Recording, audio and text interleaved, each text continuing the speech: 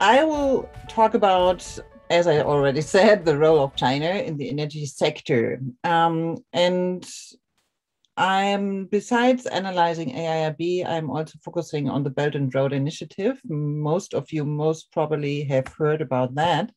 So I will embed the energy investments in the whole framework of the Belt and Road Initiative, BRI. This is the acronym, because we have to see the whole investments in the framework of the BCIM, so the Bangladesh, China, India, Myanmar economic corridor. So I will give you a very short overview on the energy investment. I think you heard in the previous sessions a lot already. So I really only will focus on the Chinese energy investments and then give you a short overview on the newest developments. And then we'll have a short, overview on the future challenges. So we start, the whole Belt and Road Initiative, or here it's with this old name, One Belt, One Road, Ida Ilu in Chinese. The whole initiative is a kind of new Chinese diplomacy, strategic diplomacy, which tries to do two things, tries to integrate in the international environment, economic environment, and also a law environment for international trade, but also try to change this whole global system from within. And the usual, one of the usual instruments is to build up these strategic partnerships by MOUs, by having these countries signing memorandum of understanding and on the right slide, sorry, it's in German, the headline, it means BRI MOUs globally. So there you can see that there are now 139 MOUs, which was signed from 2014 until today. And the peak was in 2018. The latest country which joins this year was Congo. But also one pattern is that if you deal with China, many things are very, very much not transparent. So if you want to have a look into these MOUs, out of these nearly 140 MOUs, you only can see 3. That's all. And Bangladesh, you can see clearly is, or I just go back again, is part of both, part of the land corridor and also the maritime corridor.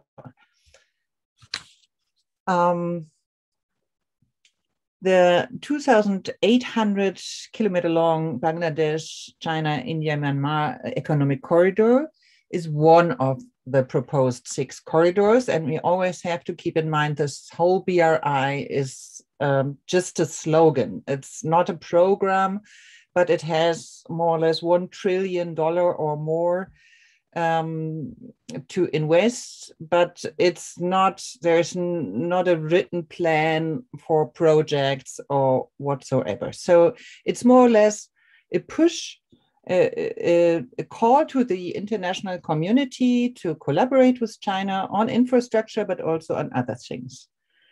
The specific Bangladesh, China, Myanmar corridor is always overshadowed by the China-India tension, probably you know. And that's the reason why, because India is not part of the Belt and Road Initiative and did not sign an MOU up to now. And that's the reason why India is always pointing to the so-called Kunming initiative, which was happened in 1999, where more than 100 officials from India and China met, and also from Bangladesh and Myanmar. And so at that time already, so before the BRI was announced in 2013, there they already agreed on a very close economic cooperation. So it was in limbo, so to say, if India and Bangladesh are still on the map of the BRI, and with the second BRI forum in 2019, it was reiterated that there is a willingness to strongly cooperate economically and heading for more, especially energy investment cooperation. The whole vision of the BRI is to create an alternative globalization, alternative to the fossil-based US-dominated globalization, which is a good thing, I would say. But we also have to keep in mind that the BRI also was created to reduce the overcapacities in the energy market, especially in the coal, for the coal industry. So to also to push more for the state-owned enterprises in China to go out and invest in other countries. Wait, okay. So on this slide, which is a very interesting slide, I think I will explain in a minute. It's from a recent study from Boston University, and there you can see in the first column here, you see that, that from 2014 to 2017, 91% of the energy sector syndicated loans from the 6 major banks in China, so the 2 policy banks and the 4 commercial banks, was made for fossil fuels. And in the second column, you also can see that 61%, so the dark blue and the lighter blue, was made in fossil fuel investments. And on the third column, you can see that in the specific Silk Road Fund, so is SRF, which was specifically created for the Belt and Road, there it's even 93% investments in fossil fuels. I will not go through the whole slide, but I think it's very clear that there is a heavy willingness to invest in fossil fuels along the Belt and Road. In 2015, the very first action plan for the Belt and Road was created, which was propagating kind of 5 main realms where China will be engaged in this framework of the Belt and Road. And there you can see the second one is infrastructure connectivity, which includes hard and so-called soft infrastructure, meaning trade deals and signing, for example, regulatory standards and so on. Infrastructure connectivity, as I said, as one part of the Belt and Road, meant for the China-Bangladesh, mainly coal investments. And this is a quite old chart, but I think it was made clear. Here you can see Bangladesh on the 7th position of the coal-fired power projects invested by China. But in a more recent table here on the right side, you can see that Bangladesh is also among the top 10 locations for Chinese coal-fired power plant investment. I will jump very quickly through the time 2018 until today, because so many things changed. So we start out with this very first power sector master plan 2018 in Bangladesh, which already had planned 34 coal power plants for Bangladesh. So this was a kind of inviting in China into Bangladesh to build coal power plants. So you always have to keep in mind it needs both sides, China and Bangladesh, to push for these coal power plants. Out of these 34, there have been only 13 financed, or yeah, more or less a half, 13 financed by China. But last year, there were only 8 left with binding agreements to China, and 4 very shortly after canceled. And then you see a kind of cascade of canceling of coal power plants. In February 21, the Chinese embassy sent a letter to the Bangladesh Ministry of Finance and declared that the Chinese side will no longer consider projects with high energy consumption, such as coal mining and coal-fired power plants for Bangladesh. So we saw the cancellation of 5 projects, so only 4 were retained.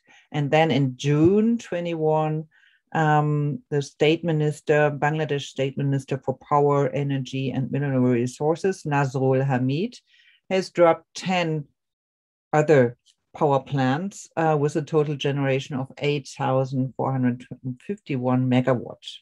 And among them was the Patua Kali power plant. This slide, which is from Hassan Mehedi, I guess, there you see it would be only 6 coal-fired power plants left in the portfolio of the Chinese investments in Bangladesh. But our new GCEL data have revealed that there are much more expansion plans, altogether 12 projects with a capacity of 16,350 megawatts.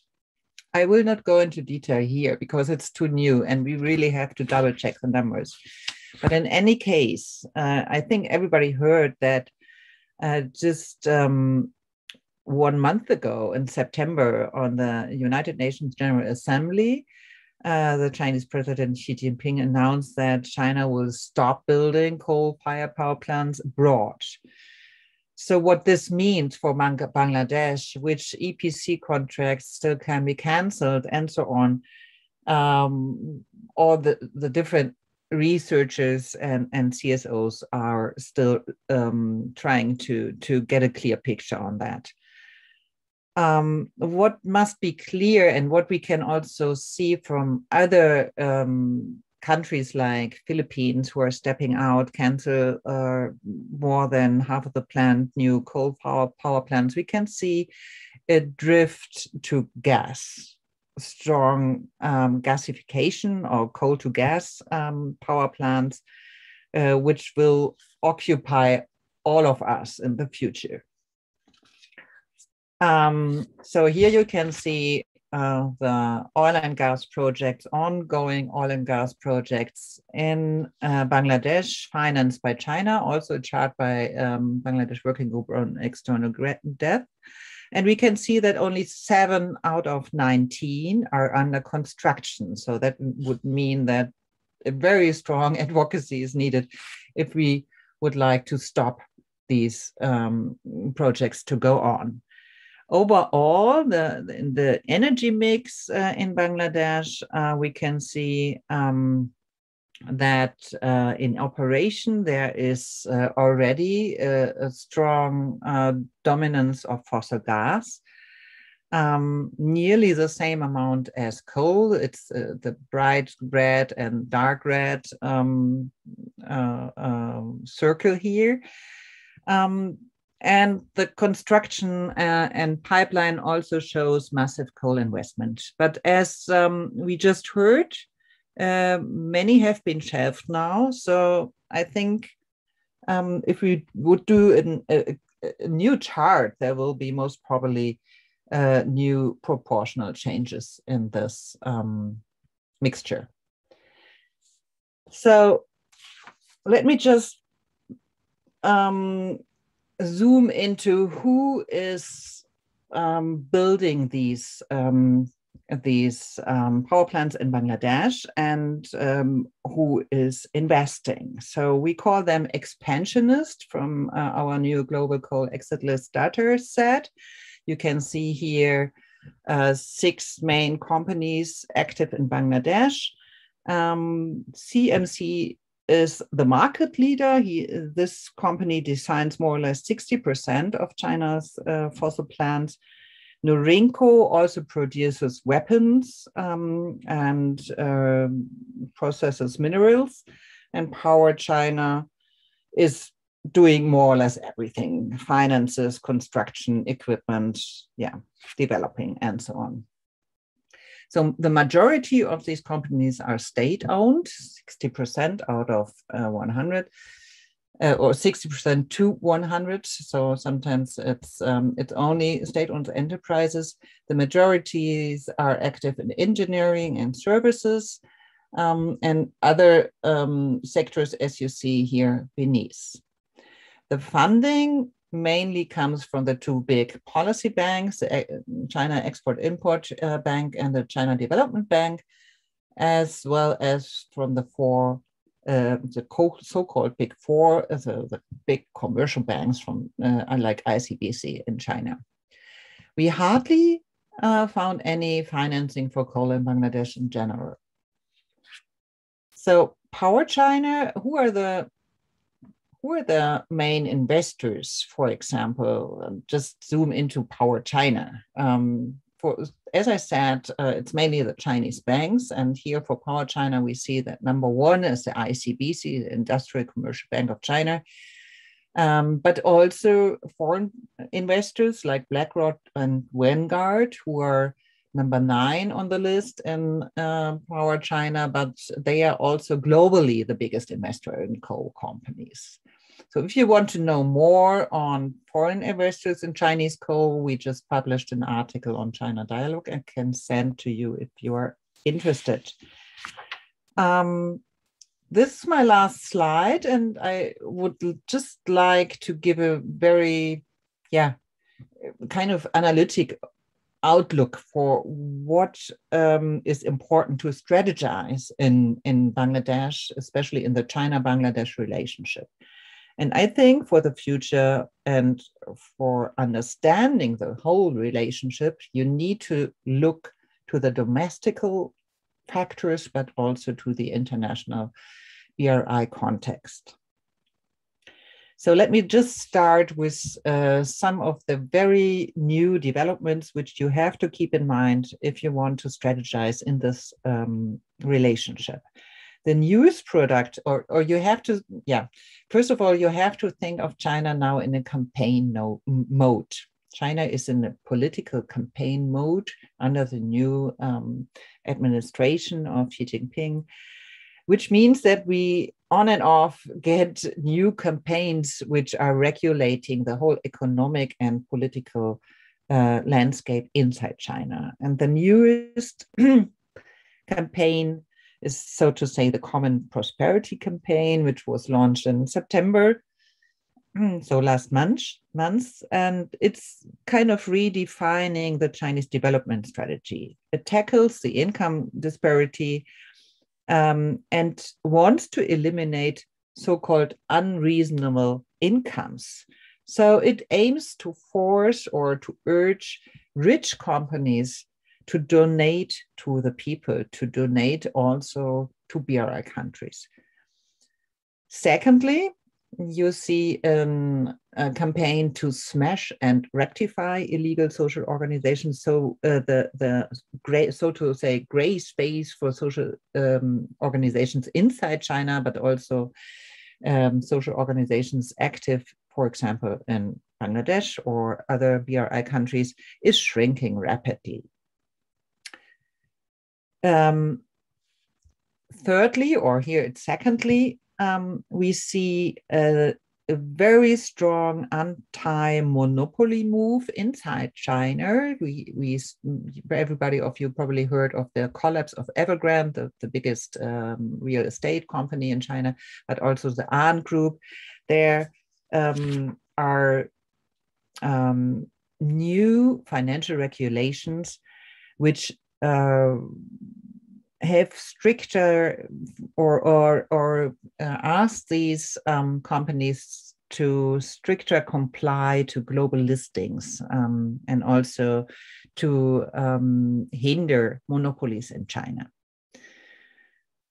So these are kind of good and bad developments. And then we look to the international side of the development. What does that mean for Bangladesh? So I think this Train the Trainer course is really right in time, because for the future, we really have to watch out and really have to be very careful. Let me just name 3 issues.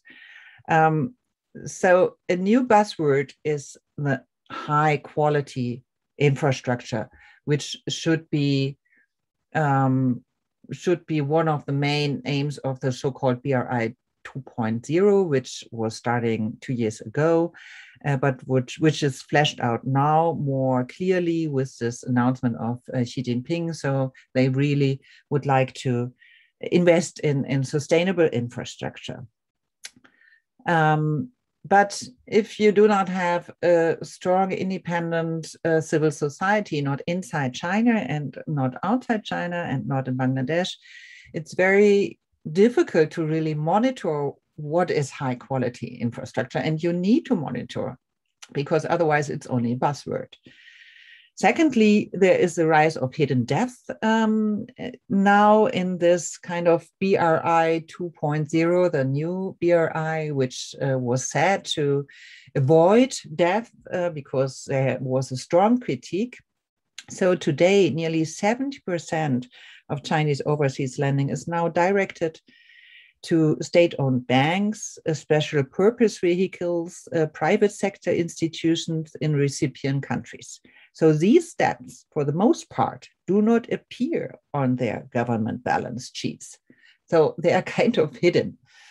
So also this needs a very strong civil society, independent civil society and researchers to be monitored. And finally, the Chinese vice premier, just 2 days ago stressed that the Belt and Road Energy Corporation, especially also with Bangladesh, will be focusing on sustainable energy. So this gives us a very strong leverage to fight for example, the early retirement of fossil fuel projects, be it coal, gas, or oil in Bangladesh. That's all from my side. Thank you very much for listening, and I'm willing to answer your questions if there are any. Thank you, ma'am, for giving your high-level insight on Chinese investment in the energy sector of Bangladesh. So that we will go ahead and take some time for questions. Have you any questions?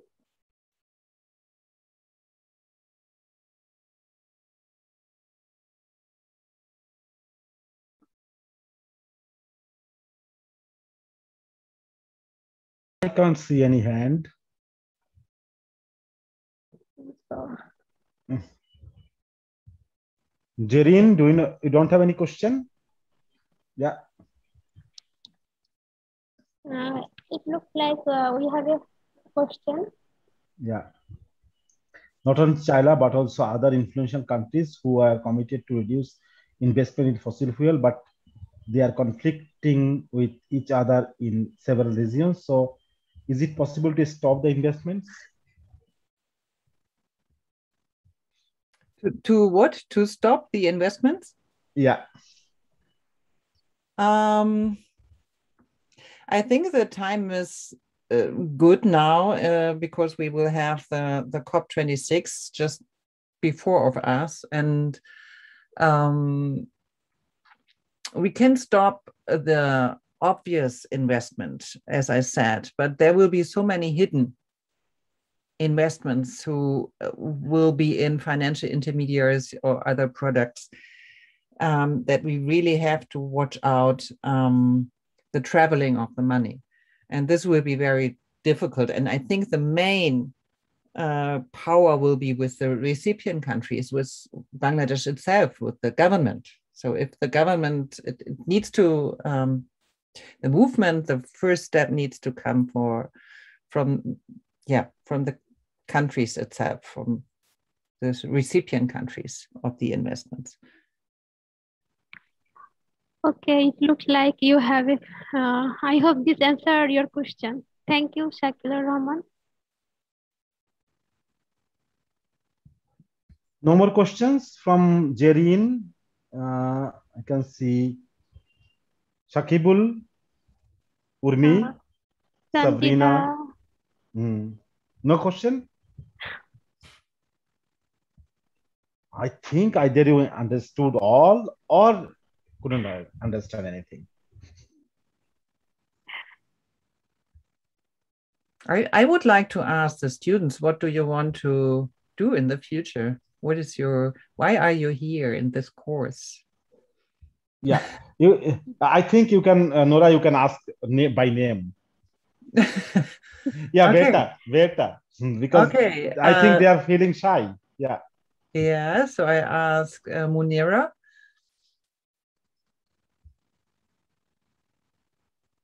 Munira Damamemi. Munira. She's not there. Yeah.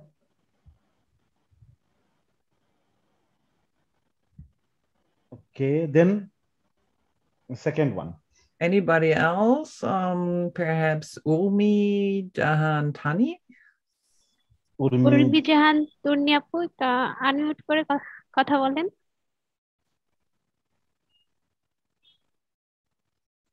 আপু কি আছেন আমাদের সাথে? ভয় I think. হ্যাঁ, সবাই একটু hesitation feel করতেছে হয়তো। Can I say something? Yes, yeah. By this course, I want to increase my knowledge about energy sector, and by gaining knowledge, I like to apply my whole knowledge in energy sector to reduce investment in fossil fuels. And in Bangladesh, we spend a lot of monies in spoil because of our planning.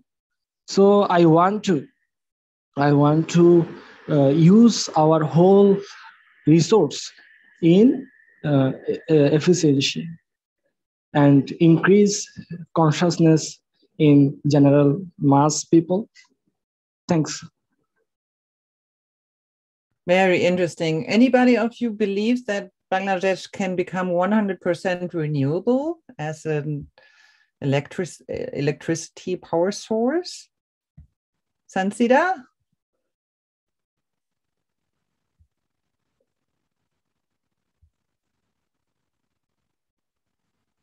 তোর কোশ্চেনটা কি বুঝতে পেরেছো? কেউ কি বিশ্বাস করো যে বাংলাদেশে 100% নবায়নযোগ্য জ্বালানি হতে পারে?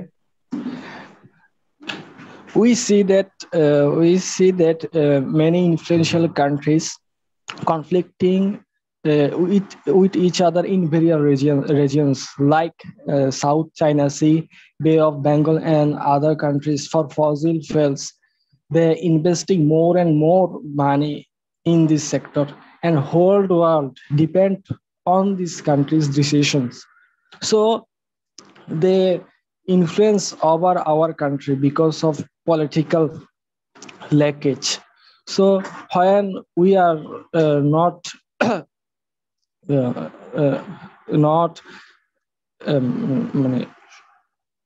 light government, so how can we detach from these countries? How can we take independent decisions to invest in renewable energy? So I can't think that 100% renewable energy in Bangladesh is possible. Yeah. Asaduzzahman raised his hand. Please unmute and ask your question. I would like to answer ma'am's question. Yes, I do believe that Bangladesh can can be capable of producing 100% power with renewable sources. Now, but it may be a time-consuming procedure, or it may take a long time. But I do believe that Bangladesh can do this, because we can see in many rural areas or in many villages in our country that many villages are producing their electricity from solar panel, solar systems. So why not the system in whole country? If we can spread the system in our whole country by the help of government, World Bank, and from the country as other countries as a whole, then it is very possible that we can spread the renewable sources almost 100% in our country. But it can take time, as we are not fully conscious or dedicated to renewable energy in our country yet. But if we want to do that, we can do that. Thank you. Great, thank you very much for the answer. I think one thing must be clear. If you start now a new gas power plant or LNG, it will be there for the next 50 years or 40 years. So yeah, I think I really enjoyed the answers. So the first answer more or less pointed us to the fact that you need first movers, countries who first move in this direction, and then Bangladesh, with the help of financial support of the international multilateral development banks, can move in this direction, I think. But on the same at the same time, you really need to try to early retire all the fossils which are there already in Bangladesh. And this is, I think, for this purpose, this course is really good to have it, to rely on you as a new generation and young activists who are educated to do this. Thank you very much for this. Somebody asked if you can get the slides. No problem.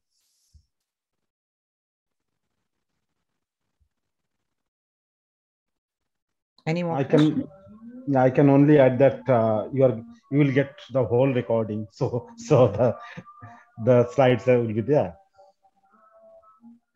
I think Urmi or Sabrina, someone started talking. Mr. Enamul Karim raises his hand. Yeah, Enamul, please. Hello, can you hear me? Yeah. You don't need to ask that. If we cannot hear, we'll tell you that. Okay. Thank you. First of all, I agree with the earlier speakers about if Bangladesh could achieve 100% renewable energy. I would like to add some points to that. First of all, I think most of the time our government accuses the resource availability or lack of efficient workforce or funding or lack of funding for transition. These reasons to avoid to shift towards renewable energy. But I think it's possible if we have proper policy and legislation towards better renewable energy for the future. If government wants to, as the earlier speaker said, that the rural areas of Bangladesh is already having solar electricity in almost all of the regions where our transmission lines has not reached yet. In those like those regions, whole country can have electricity except for some industrial purposes. For the industrial purposes, we can use some other technologies for electricity, but we can achieve almost 90 to 95% of renewable energy for the municipal, for the city areas, town areas, or the residential areas. So I think with proper policy and legislation and a systematic procedure with with a transparent system of governance, we can achieve renewable energy in our future. Thank you. Thank you. Very interesting. Yeah. Sorry? Pritsti? No, nothing. আমার মনে হচ্ছে কিছুক্ষণ আগে সাবরিনা অথবা তাহরিন বা মুনিরা কেউ একজন হাত উঁচু করেছিল, মাইক অন করেছিলেন। মুনিরা আর কে করেছিলেন?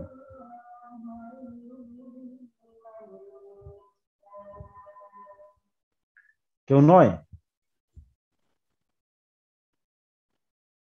আমি কি ভুল দেখেছিলাম সঞ্জিদা? আপনাদের কোশ্চেন চ্যাট বক্সও করতে পারেন।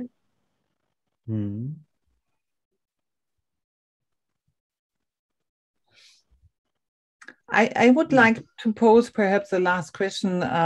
If anybody of you are in contact with Chinese colleagues, anybody of you know Chinese, even speak Chinese, or ever have been in China?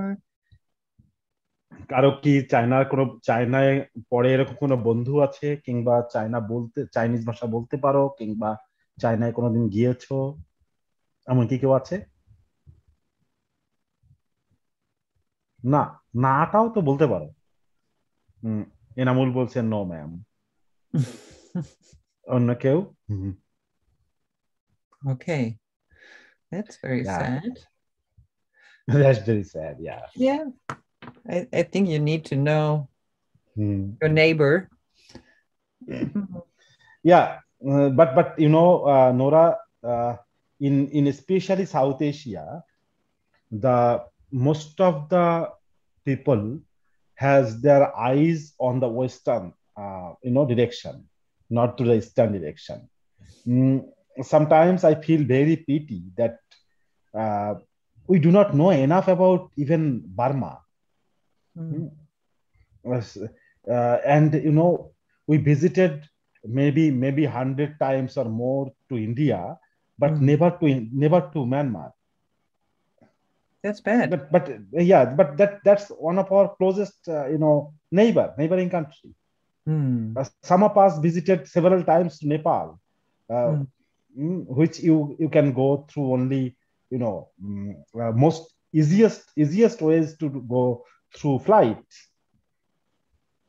I know, I did that in '84. Yeah.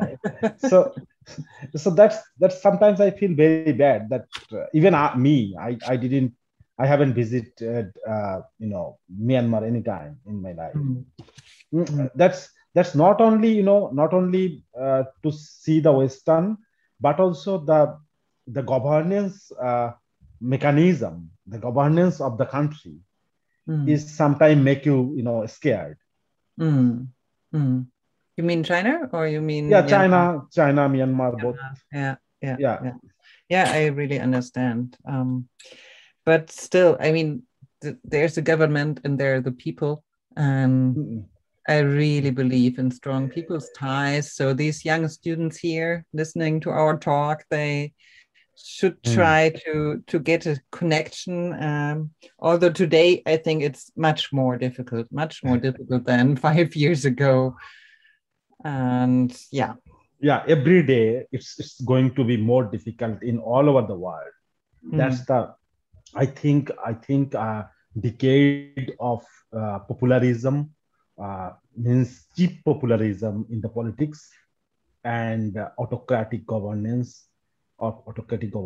governments are taking place in many countries all over the Asia. Yeah, so if there are not more questions, because we have the next meeting in 10 minutes. So I would recommend, there is one study I really would recommend you to, if you want to know more on Belt and Road and finances. It's called Banking on Belt and Road. And this is really a very recent and very important publication. I can perhaps Mehdi, you can post later in the chat. I don't have it now, But thank you very much for listening, and I hope my input helped a bit to understand what's going on between China and Bangladesh and the energy sector. That's all from my side. Bye-bye.